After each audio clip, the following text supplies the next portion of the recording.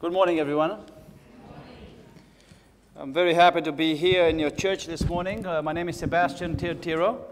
The brother tried very well, and I don't blame him. This is the easiest translation of my Romanian name, which is much more difficult than what you hear in English, but still a lot of people have trouble. My name in Romanian means the bad mosquito. I truly believe that's why God calls me to go as a missionary to the jungles of this world, because there's no more mosquito, worse mosquito than I am already. That's why I think malaria avoided me for all these years. I am a pastor of the Seventh-day Adventist Church. I pastored a couple of churches in Montana, United States, and Calgary, Alberta, Canada, until 2001. In 2001, I went as a full-time missionary for the remote tribes around the world, a work that I started with my friend Dan Serb in 1996 in the Kalahari Desert, Southern Africa. Right now, we lead a missionary organization in Canada called Pilgrim Society that is called to reach only the most remote places on the earth. For the past 12 years, we've been doing this, starting with the Kalahari Desert, Congo Pygmies, South American Amazon, the Arctic Inuit of the North Pole, and some other very remote places around the world. We are also, I am the coordinator for Remote Tribes Ministries in It Is Written, United States, and a partner with It Is Written Oceania, the new ministry that you have here in Australia. We partnered with all these people to reach some of the most untouched cultures in the world. It started as a dream. We were third-year theology students in Cape Town, South Africa. By origin, we come from Romania. We both come from different backgrounds. I came from an atheist family of philosophy professors. Both my father and mother are philosophy and history professors, now retired, that educated us in the non-existence of God up to the age of 22 years old. Up to the age of 22, I did everything that a young man can do. I was a rock and roll singer. I had long hair, cut jeans, soldier boots, nose rings. I had painted hair. I was a vocalist and a guitar player in a rock band. I was a professional dancer with my sister Daniela. Professional dancer in nightclubs of Romania for about 16 years. I smoked, I drank. I was a fighter.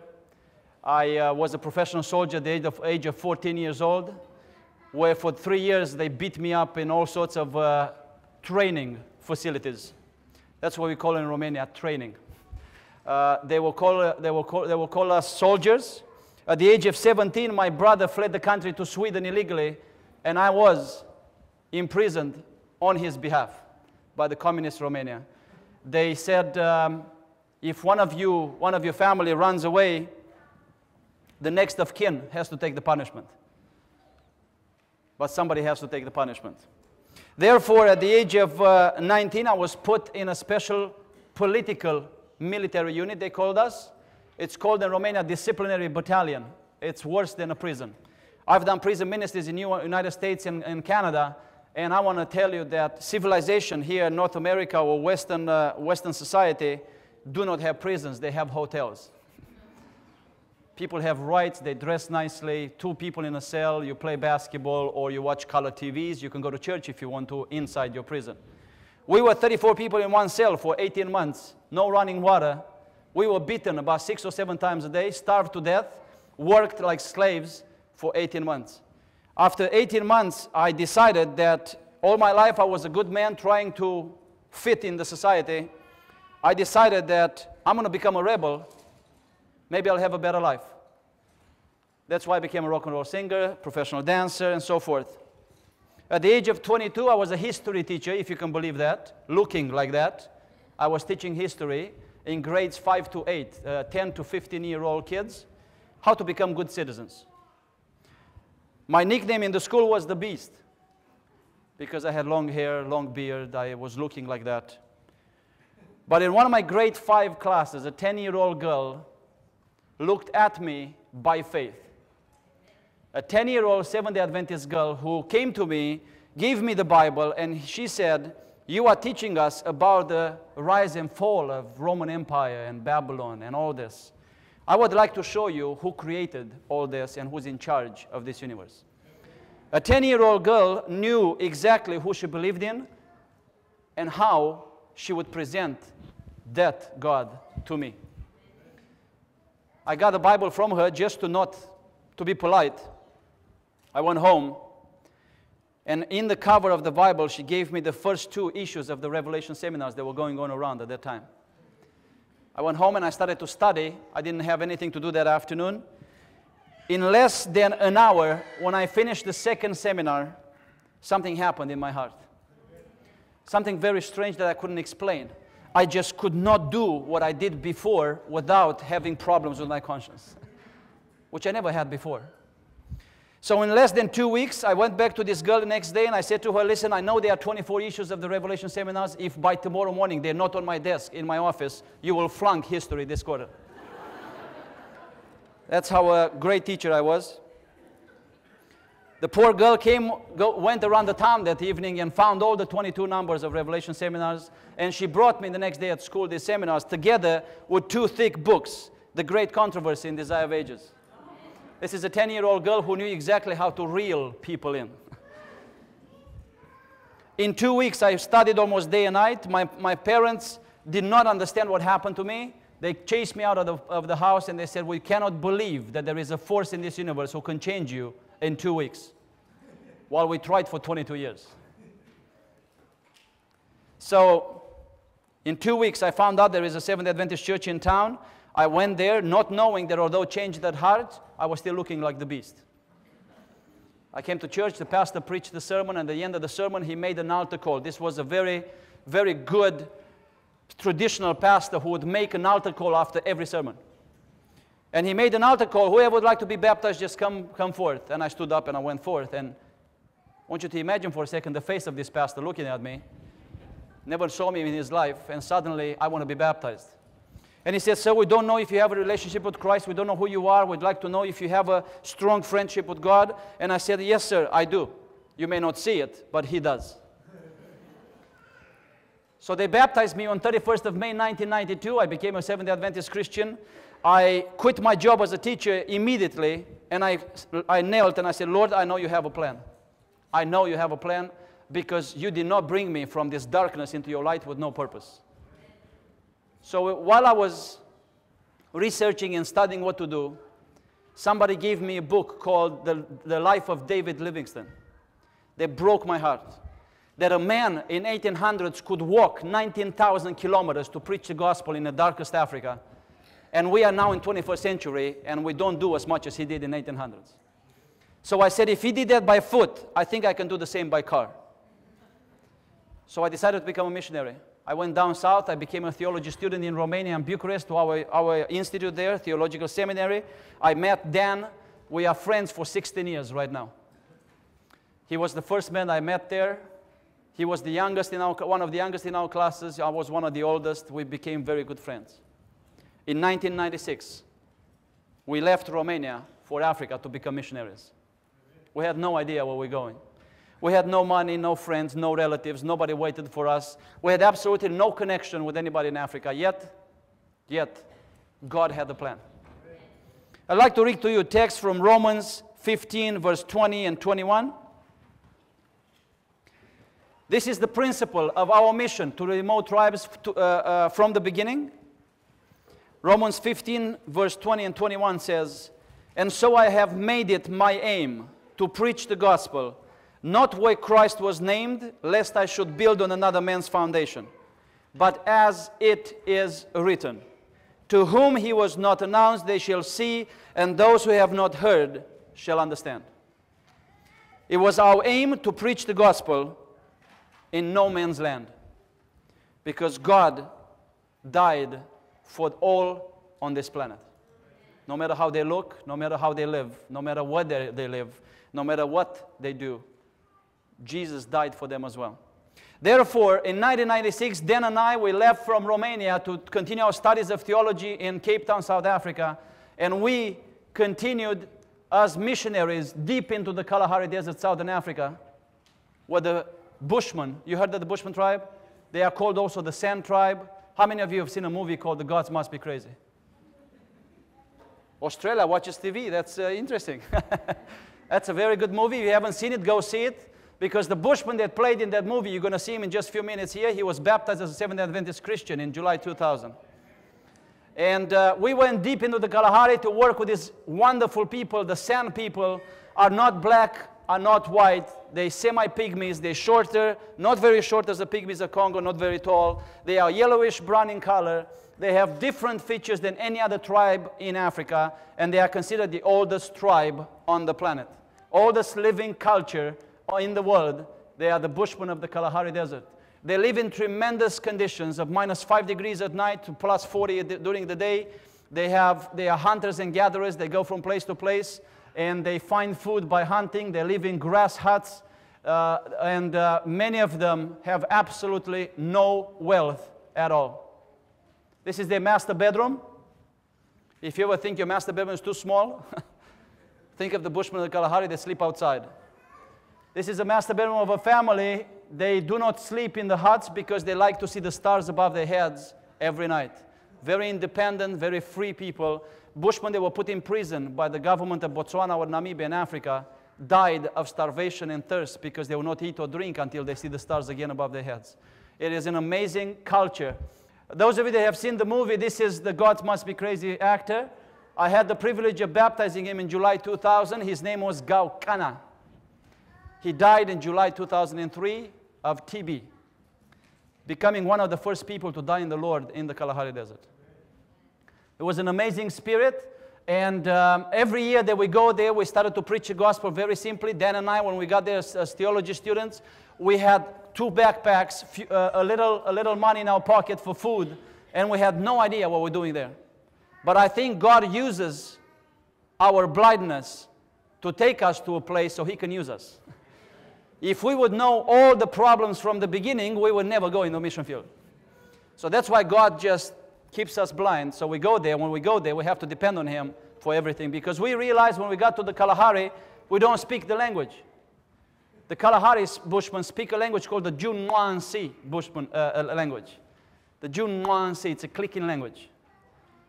It's a very difficult to understand. It's an unwritten language. How do you spell? How do you put it on the paper? It's very tough. Therefore, we are in the middle of a culture that we don't know.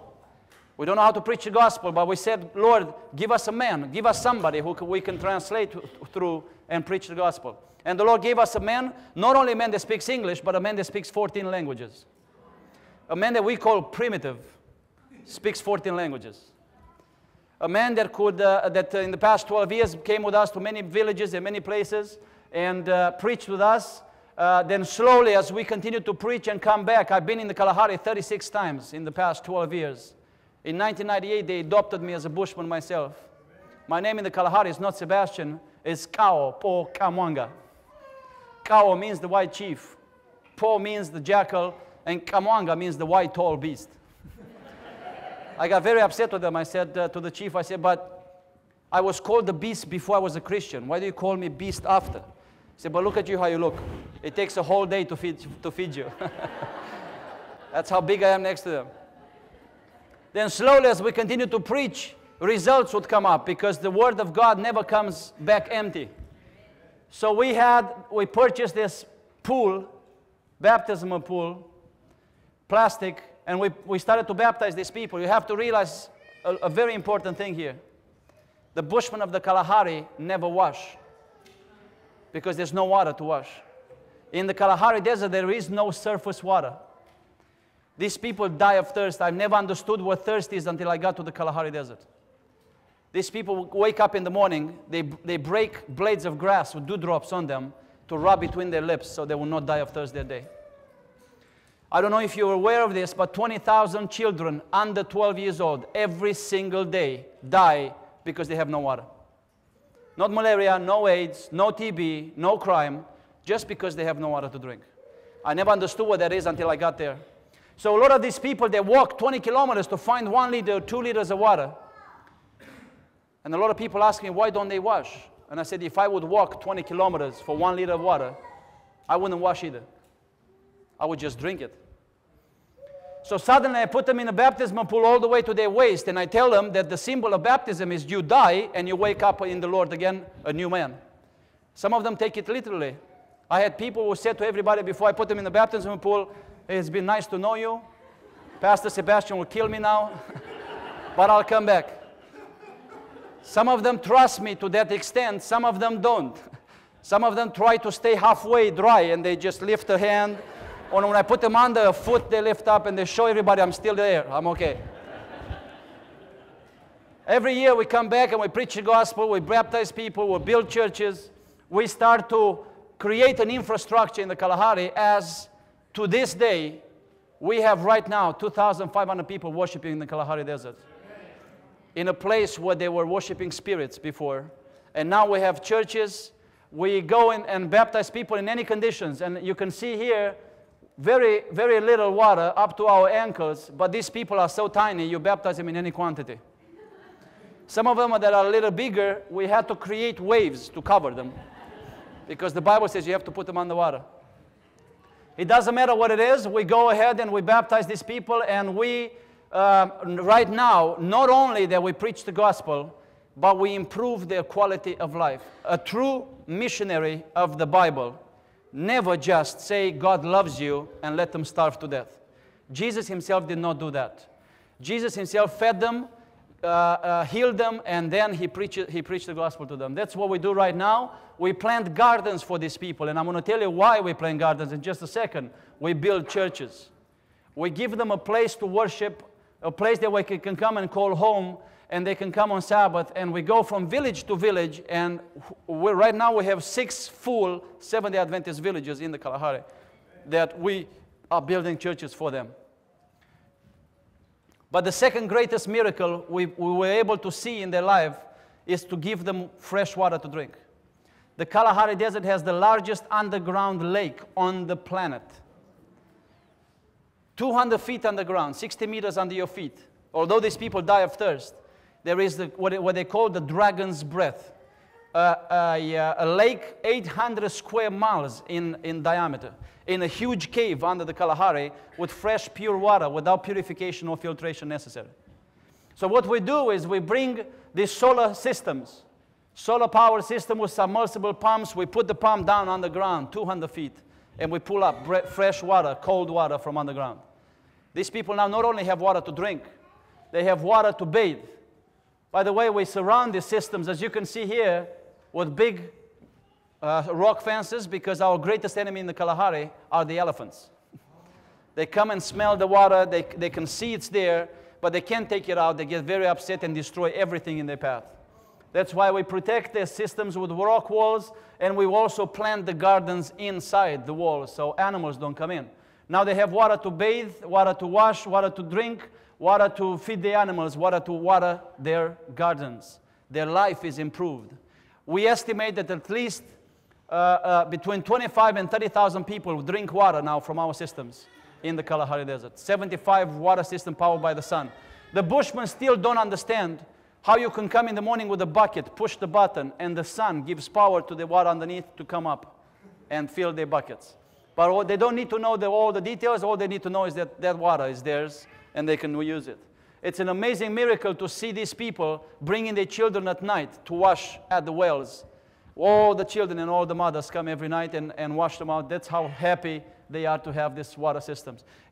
We have right now 186 villages of Bushmen in the Kalahari, and we want to fill them all with water systems. If we finish this tribe to give them water, I believe that's one of the greatest blessings we can give to these people besides preaching the gospel. We have missionaries from all over the place. Every year they come with us to help us build the churches, preach the gospel, distribute blankets and food and so forth. This is our workhorse in the Kalahari. I need to tell you that we have beaten the Guinness Book of Records of how many people can go in one car. We had 35 Bushmen in this car. I took my car to pick 12 people for baptism in one village, and the chief said, we all want to come. And I said, I can't put you all, you're too many, you're 35 people. And in my car, I said, only 9 people can fit. And they said, no, 9 people your size. Let us show you how many we can get in. So when they squeezed in, I had 16 in the booth alone. You don't want to know how they looked, but there was a mangle of feet and faces all together. It doesn't matter. My entire car looked like a porcupine on wheels. 35 people. When I came to the village, the whole village said Sebastian went somewhere astray because he's destroying his car. But their car is a tool for preaching the gospel. We go from place to place. And the greatest blessing that we have seen lately in the past 2 years is a small technological miracle. What we call an MP3 player. You see, we try to give the Bible to these people, but the Bible is not written in their language. They don't write or read, and you cannot really translate the Bible in clicking language. So what we did is, we had a bushman that spoke the Bible from Genesis to Revelation on 99 cassette tapes. He spoke it in bushman language. Then we put it on tapes. Then we took tape players and batteries and take it to the bushman villages. But this was a disaster, because when the batteries are finished, all the tapes were thrown in the desert and all sorts of bad things happened. 2 years ago, It Is Written found a company in Ireland who makes these MP3 players, who are wrongly called God pods, in my opinion. You cannot put God in a pod. It's MP3 players. But these MP3 players are solar powered. No batteries, no electricity. You put them 6 hours in the sun, they play for 6 hours. We put the entire Bible digitally on this MP3 player, the size of a cassette tape. We put the Steps to Christ book in there, and we put 27 Bible studies in there in Bushman language. Right now, 2,700 units have been distributed to the Kalahari Bushmen. And let me tell you this, I had experiences in which I was driving through the bush, far in the desert, and I saw a Bushman hunter in his loincloth and with a bow and arrow, barefoot, going hunting, and at his waist he had the MP3 player with headphones listening to the Bible. This is what I call preaching the gospel to the end of the world. Because if God's word cannot come in the form of a book, God's word will come in any form just to reach the people of this planet. So we move on from this, and this becomes the greatest,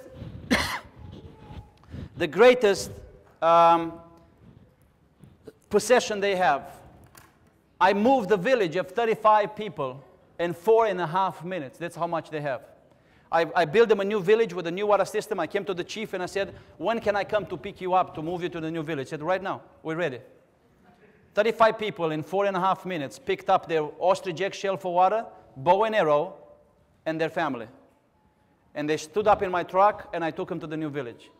I was wondering, my wife was next to me and she said, how much would it take us to move if we have to move right away? Can we pack in 4.5 minutes? You see, Ellen White says that in the end time, all we will have is our faith in God and no baggage. The question is, when are we willing to drop them?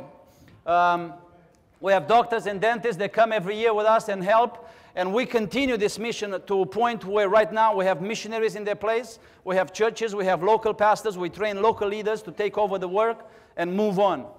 But this work was just the beginning of a greater vision that God has shown us, because remote tribes live to the end of the world. Therefore, my next trip was in the Amazon. I spent 3 years in the Amazon, working in Venezuela, Guyana, and Brazil, establishing churches, building schools, and working with a missionary called David Gates. I believe he was at this church, right? Now, after coming back from the Amazon, I discovered that there are very remote people on the top of the world. And in 2005, I made the mistake, according to the world, to go to the North Pole.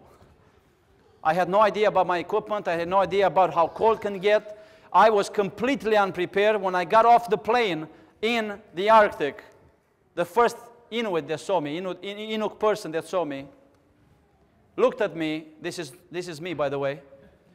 I looked in my normal clothes, and he said, in your clothes, you'll never survive here.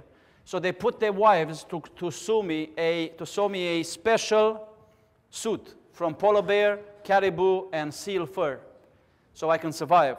Under these pants here, I had 5 pairs of pants. So if you think you're cold, try and go to the Arctic. Minus 60 degrees Celsius. I don't know if Australians understand what that is, but at minus 60 degrees, they've done tests.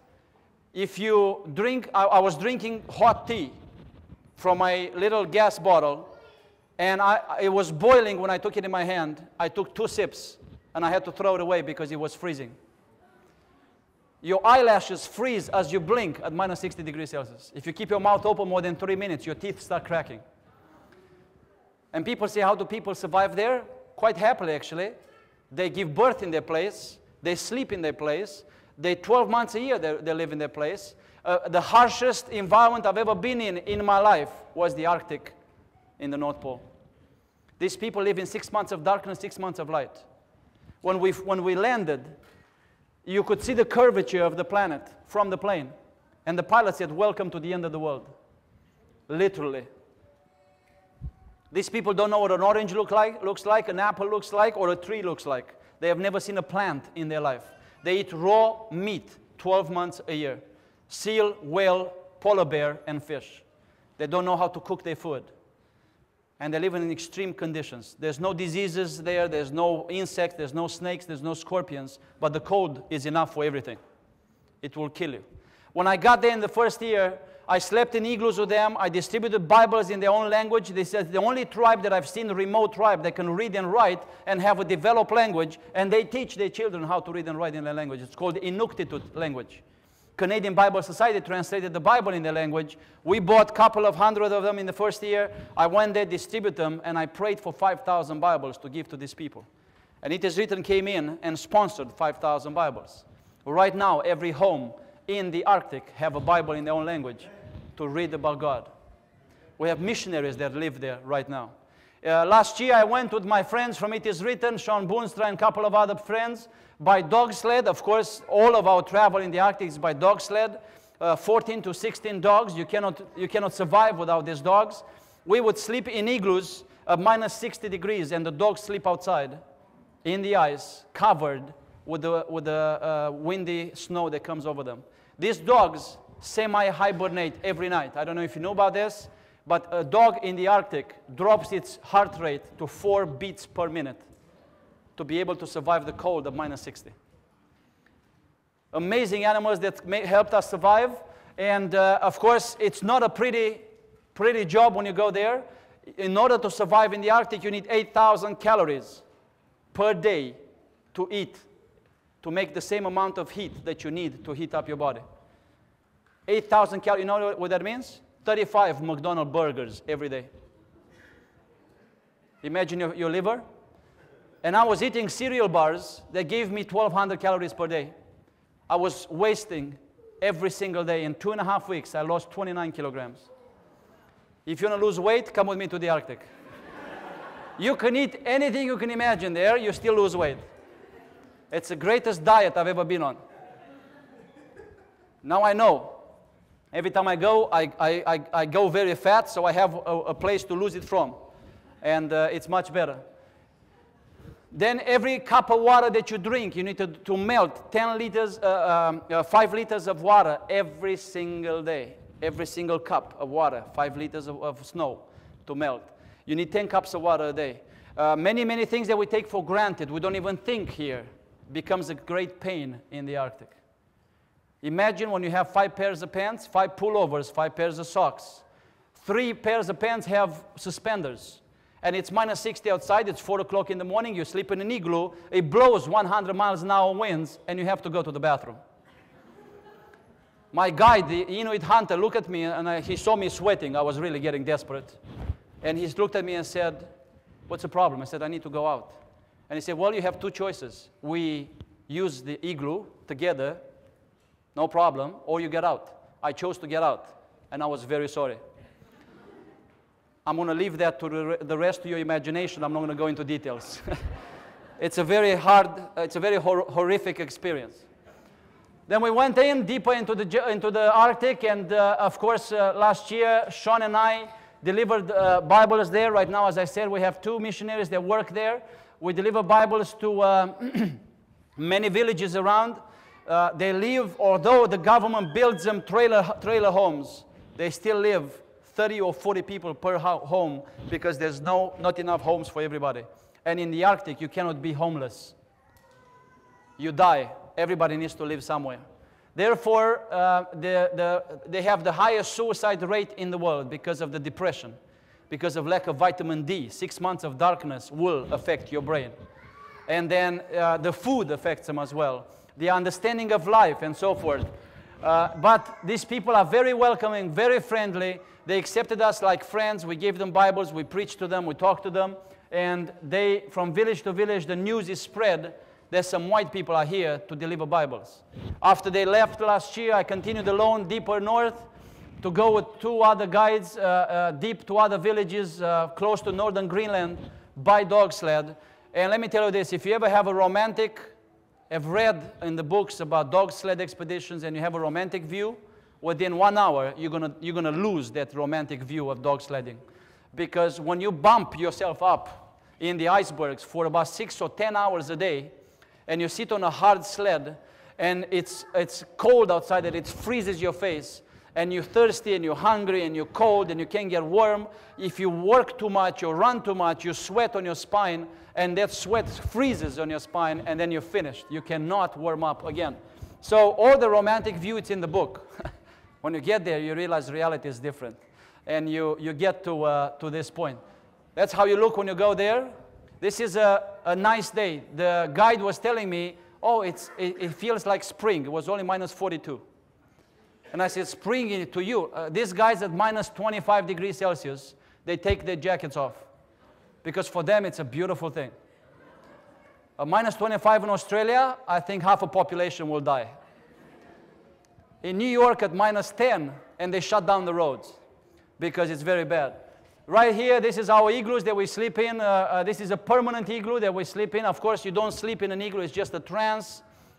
You go in there, and you just almost fall asleep because it's cold. Your snow melts behind your back here, and you can't take your clothes off to change, and you sit in the same clothes for 3 weeks or 4 weeks or 5 weeks, as long as you're there. Every time I come home, my wife from the gate, from the front gate, she says, stay there, take your clothes off, throw them away, then you come in the house. Because after 5 weeks of living in the same clothes, guess what? Things happen. There's some of our guides. Lunch that we have on the trail as a missionary, you have to be careful not to offend the local culture, but at the same time not to compromise your lifestyle. It's very, very thin line you're walking on. But I have to refuse them their seals and their muktak, their whale skin and their polar bear feet and so forth. But once in a while they gave me raw fish, and I accept that and I eat it. It's, how can I say this? Interesting. It's ice cream with fishy taste. That's what it is. It's cold, it's frozen, and you just have to eat it. Okay? Now, I'm going to invite my friend Dan up. We have been working, we have been praying and planning to reach the Congo pygmies of the Congo jungle in Africa for about 5 years now. We've been praying for the civil war to end. It's tremendous destruction in their place. And we have been praying to God to give us this blessing to see the smallest people on the planet with the greatest hearts. We don't know how many they are in the Congo jungle. Nobody knows the exact number. They estimate between 600,000 and 1.5 million pygmies in the Congo jungle. They are decimated by the rebels right now in Congo because they believe the pygmy flesh is magic, and in order to win the war, they have to eat the pygmies. And they destroy them in great numbers. The Lord has great plans for these people. As you're going to hear and see now, we have tremendous advancement into the work of God in Congo. And I'm going to invite Pastor Dan to come up. He is a pastor from Cape Town, South Africa, been a pastor for 11 years there, and now fully involved with our mission to the remote tribes. Dan?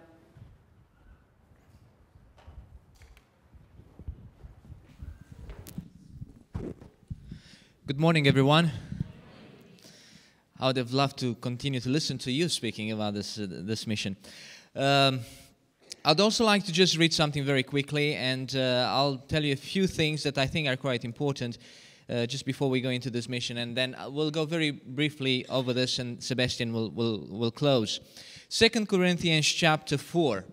This is one of the chapters that define the ministry that we do. And I'd just like to read the last 3 verses, which I think sums up more or less the mission. I'd like to give you a chance to find it. 2 Corinthians chapter 4 from verse 16. Therefore we do not lose heart.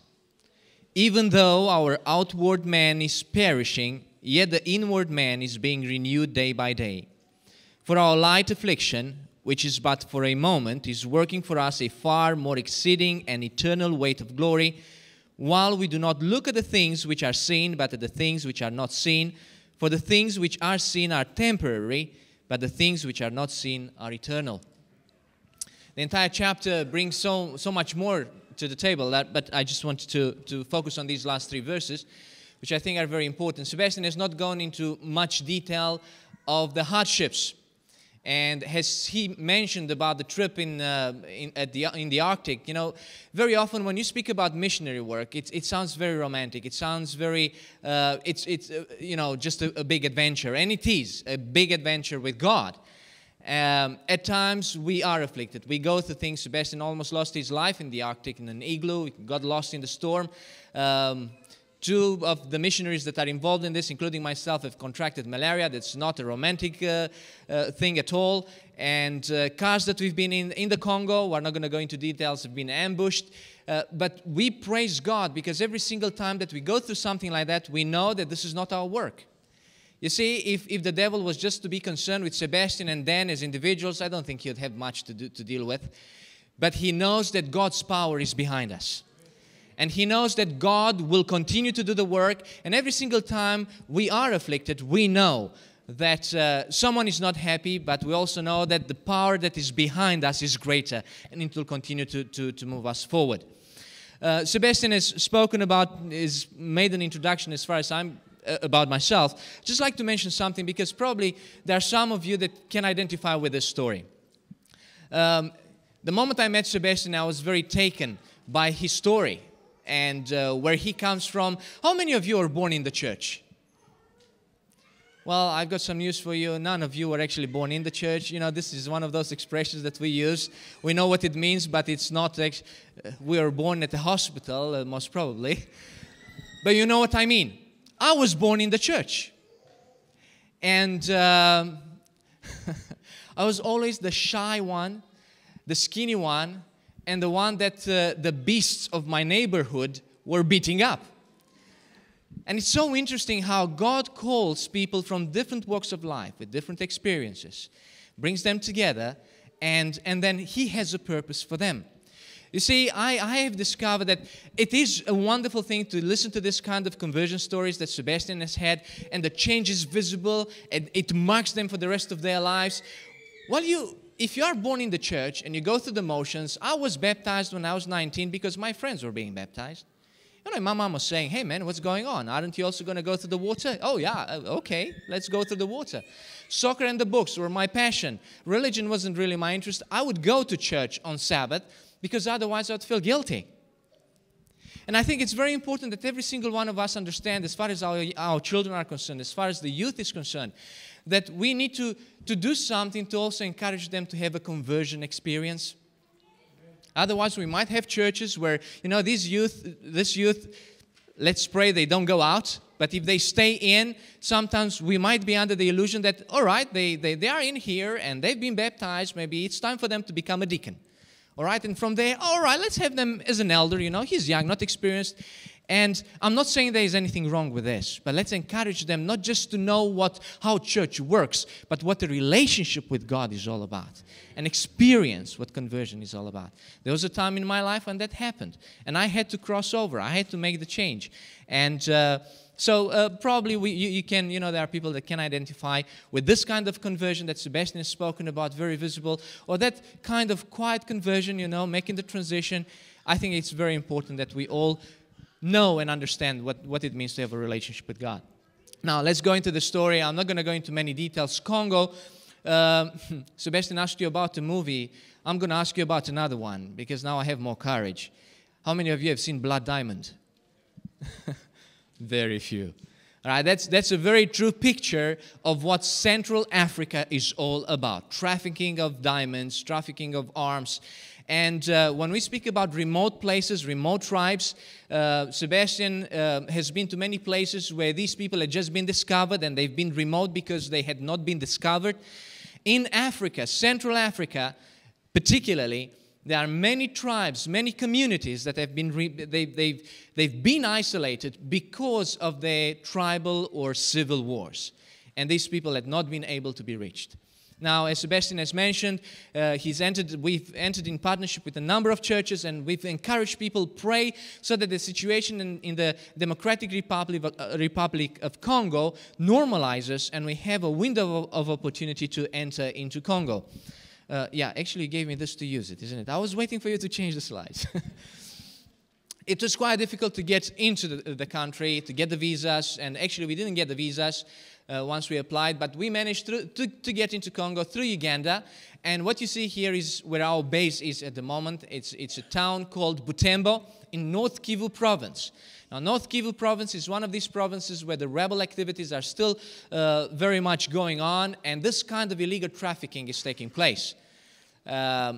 This town was artificially formed because refugees just fled the rebels' controlled areas, and they came to these hills, and they, formed a city, actually, we could call it by by Western standards. 600,000 people live here. They have no sewage, they have no tarred roads, they have no communication, they have no electricity. This is the team. We're 5 guys that went into this mission in August last year for 3 weeks, and these are some of the local church leaders and officials that assisted us in this mission. This is downtown Butembo. That's what it looks like. And I'm not going to go into this particular story, but wherever we went, we had to be very much aware of the safety issue. Congo is a very volatile society, and the smallest conflict could spark something very big. And wherever we went, we had to be accompanied by the police or by the military police. And we believed they were there with us to keep us safe. But probably there was another reason for them to kind of like check on us. What's going on? What are we doing there? And I was telling you about an instance, and I'm not going to go into details of when one of our cars was ambushed. We were in the car, and a group of people came to us, and they were very unhappy, and God delivered us from that particular instance. Now, this is how you travel in Butembo. We have some other pictures that we've received recently, and it's extremely difficult to get from one place to the other. It rains all the time. All these roads are very muddy. You need to have a 4x4. And even with a 4x4, it takes you hours to just travel about 20 or 30 kilometers.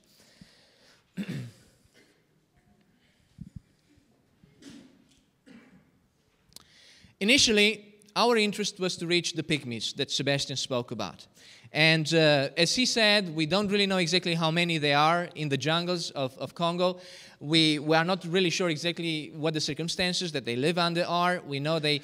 did you mention, I wasn't really listening towards the end, about the ritualistic cannibalism that is practiced. So they've been decimated bit by bit. And our concern was these people need to be reached with God's gospel as well. Don't you think so? And you see, the passion that drives us is believing that we live in the last days. Amen? This is our conviction, and the gospel needs to reach every corner of the earth. And the gospel needs to be preached in every tongue and to every tribe. And if you're wondering how this happens, Sebastian and sometimes myself just go on the internet, or whenever we find out an isolated tribe or a place that hasn't been reached by the gospel, then we pray about it, and if we feel moved to go there, that's where we go. That's how these missions are born. Initially, we wanted to reach just the pygmies, but God gave us a bonus. When we got to Congo, we were told by our one of the friends that actually has become the coordinator there, Mr. Yang from South Korea. He told us, look, there's another opportunity. We could go and meet some of the Lugwara tribe people, the naked people tribe. They are quite numerous in Congo, but the area we're going to, these people had never seen a white man. And we're the first white people to reach that place. And we had to travel by plane, by charter, and we got there. And then we were received by a very excited crowd. We expected about 50 people. There were about 350 that came to welcome us. Now, we don't have the pictures to show you. Many of these pictures had to be censored. We just show you some of the pictures that can be shown in a church. Remember, these are the naked people tribe. And even though there were some of our guys that went before us, ahead of us, and they took some material and some clothing with them, that wasn't really something that they were very interested in. And the moment we arrived, they were very, very friendly, it seemed. I mean, they were friendly, but they were jumping up and down, they were singing, they were dancing. And many ladies were carrying very big pots on their heads. And the guys had spears and bows and arrows with them, and they were very excited to see these white people. And Sebastian and I got closer to each other, and we said, okay, it's supper time. They're very happy. They've got the pots and the spears with them. What's the deal? But that was just for display, and we had a very good time with them. Probably I should also mention this. You see, we go to these people, we speak to them, and we tell them who we are, where we come from. Of course, most of this information is irrelevant to them because, I mean, you stand in front of them and tell them, you know, I come from South Africa, or Sebastian, I come from Canada. They probably think we just come, we live there, just outside the forest where they came out of, because they have no idea of time. They have no notion of geography per se. And every time we go to these places, we speak to these people and we try to assess the needs. Now, we don't have time to go into much detail. It's already 1:15. Can we go just a little bit? All right. The pastor says, go on. I'll just go with the pastor. And I come from Africa. I could speak forever. I mean, time is irrelevant, you know. And I'm just going to touch on this. Last year, we opened a mission school in Romania, where people from around the world, young people, come and are trained specifically for this kind of ministry to remote tribes. Now, this training course is just 6 months. It's a very intense course, and it is written as partners in this particular project. And last year we had 20 people that were trained, and out of those 20 people, I'm just very quickly going to mention this. We have 2 at the North Pole. Sebastian mentioned that already. You see, Sebastian went with the Bibles. They received the Bibles. They were very excited about it. They were able to read in their own language, but they said, look, we don't understand what we're reading. We need someone to come and tell us, to explain to us what we read. So since September last year, we have 2 young men who are working with us, with the Inuit people. We have 3 young men. The youngest, I think, is 19. The oldest is 27. And they are in the Amazonian jungles in Peru. And they've been there also since September last year, and they are doing an amazing work. They have wonderful stories. These youngsters, when they come, when they get to an internet from time to time and send us the reports, the stories, they're unbelievable. And because the pastor said I can, I'm just going to tell you one of these stories. At one stage, they decided to go by boat. We purchased the boat for them to go on these canals. And they decided to go to one of these villages. Now they didn't know where they were going. They were just, traveling and hoping that there would be a village. And as they were approaching the shore, they saw a man standing there and just gesticulating towards them, making all kinds of signs.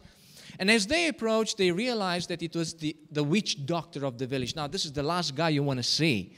You don't want to be welcomed by the witch doctor of the village.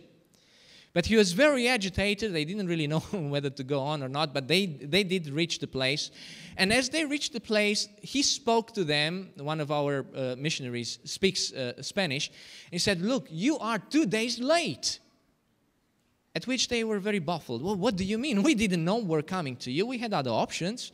How did you know that we're coming to your village? And how can you say that we are 2 days late when we decided to come this way only today? And then the man said, look, 3 nights ago I had a dream. And in this particular dream I was walking through a forest, and all of a sudden 3 insects began to chase me. And I was very unhappy. These are, remember, 3 missionaries? And these 3 insects just, chased me through the forest. And at one stage I got so upset, I turned around, and I wanted to use my machete to kill them. At which a bright person stood between me and the insects. And this person said to me, you are forbidden to harm these messengers because they are my messengers. So I've been waiting for you to come with the message, and you are 2 days late. Now you can imagine, I mean, what this does for them as young Christians and as missionaries there. We also have at the moment 1 out of the 2 missionaries in Congo. I'll show you the pictures, and it's actually quite a story. We sent 2. One of them was hit by a truck. We had to pull him out. I'm not going to go into details. The other one contracted malaria. We had to pull him out. He's recovering. But then he decided to go back. He wanted to go back. He is back. And he sent us an email with some amazing things that are happening in Congo at the moment. But at the same time, we received news that he is suffering another malaria attack at the moment. And we have 4 in the Kalahari Sebastian mentioned already. Now, yeah, I was telling you about, this is how I began about this. You see, we go and we speak to these people, but we do realize that we cannot claim that we have evangelized these people. You know, speak to them for 2-3 days. Maybe if you make an appeal, maybe they will come and they will be baptized. But how much did they really understand? So, the training of these missionaries is very specific so that they go into these places for 1 year. And their main purpose in that 1 year is to train local, maybe 4-5 locals, so that these people become evangelists and missionaries to their own people. This is the most efficient way of spreading the gospel. We don't have the time to just go and spend, 5, 6, 7 years with the pygmies, learn their culture, learn their language, and then, become missionaries to that very small group of people that we can reach. In this way, we can reach much more people and much quicker. This year, the class of this year, we have 13 people. In June, we'll have the graduation, and they will be sent out as well. Now, let's go further into the story. We spoke to the Lugwara tribe people. They're very, very excited. At the moment, we have a church there. The church is too small. We received news. They are just standing outside. We had the baptism of 35 people. A water system was installed there. And now people from other tribes from across the river come to this place to get fresh water. Plans for a clinic and a school are being in process, progress. And a number of camps of pygmies have been reached as well. I'll just show you. Again, we don't have the details. We don't have the time to go into details, but what we have discovered is that the need in Congo is great. Friends, we said we met 350 Lugwara tribe people. There are over 110,000 in that place. Because of the conflict that they've been through for so many years, there's so much suspicion, there's so much fear, there's so much pain on the faces of these people. Just look at them. Children don't really know exactly how to laugh.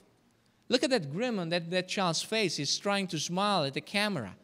This old man is really not really, to be able to go to such people and to tell them God loves you. And then, of course, raise the question, how come this God loves us? Look what's happening to us.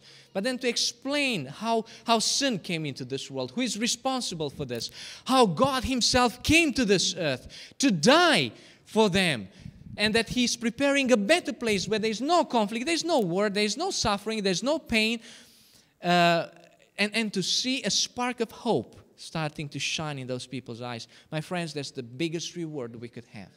We have sacrificed a lot. And there are many things that we could say.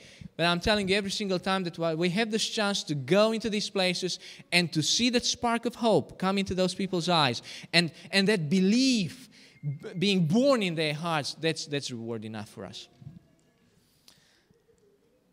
The chiefs of tribes are exchanging gifts there. I'm just going to go through the pictures very quickly. Now, the Bambuti Pygmy tribes, we reached a number of camps. They live in the jungles, and our purpose is to go through the missionaries and reach them where they live. But now there are some camps that have been organized. They come out of the jungles, and we're able to meet them. And I'm just going to show you the circumstances that are present in the camps, which are supposed to be, better villages, better living conditions. The huts they live in are very similar to those of the Bushmen. And as you can see, they are very, very small. The pygmies, their height is 1 meter, 1 meter 10. So they're very, very short. We're also we had a beautiful welcome from them as well. The women there work extremely, extremely hard. We were so amazed. At one stage, it becomes embarrassing to take pictures when you see what those people are going through. You can't just go in front of a woman that is carrying a load of 30 kilograms on her back and, carrying 2 children on her arms and let me take a picture of you so that I can show you somewhere. Really, it's... And again, just look at the expression on these people's faces. This is a village we went to, and because of what Sebastian had mentioned to you a bit earlier on, there are about 4 or 5 men left in the entire village. Just to have an idea of their size, these are older men. Well, compared to Sebastian, I think that's, if I stand next to him, I'd look like a pygmy. I felt very good with the pygmies there. I felt very tall. Wherever I go with this, I'm not going to call him the beast, but this giant, I mean, I feel so small. With the pygmies, I feel, look at that, I'm tall. We're able to preach to them. Also another method of evangelism that we enjoy very much, just kicking a ball around with them. Many times coming, you know, we think that we are very good at this sport, but, you know, sometimes we're a bit humbled. I'm going to show you now one of the most advanced clinic in Aloya camp in Congo, in North Kivu. This is one of the Adventist volunteer doctors. And this is what one of the rooms looked like. This man was sick of malaria, and he was being treated. His family was visiting with him. This is the surgery room, friends. And the doctor was telling me, we're walking, and he said, Dan, you know, sometimes people come here with a headache or maybe some malaria, and because we have no ways of sterilizing the equipment, they live with AIDS.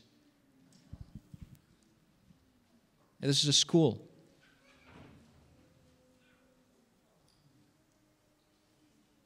And these are the two missionaries I was telling you about who went to Congo.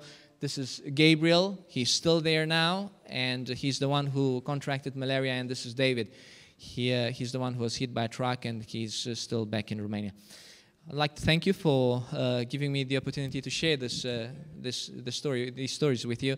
And once again, I would like to mention this to you. Everything that we see, dear friends, it is our purpose that what we present to you is an encouragement to every single one of us.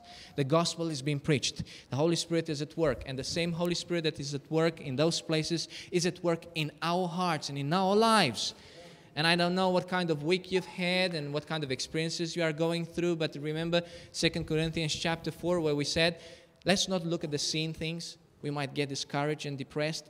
Let's look at the unseen and be encouraged by God's power and His love. Amen. We want to thank you for having us this Sabbath. It's been a great pleasure to be here. We apologize for the delay in time.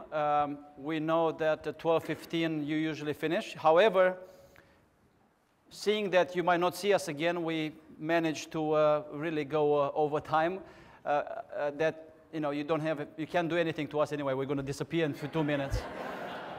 We have another appointment at 2 o'clock deep in the city. So those of you that want more information or you want to contact us, you saw our website there, pilgrimsociety.com. In case you want to know more information as well, we have some cards we can give it to you as we come out. May the Lord bless you. Have an excellent Sabbath, and thank you very much for everything. Amen.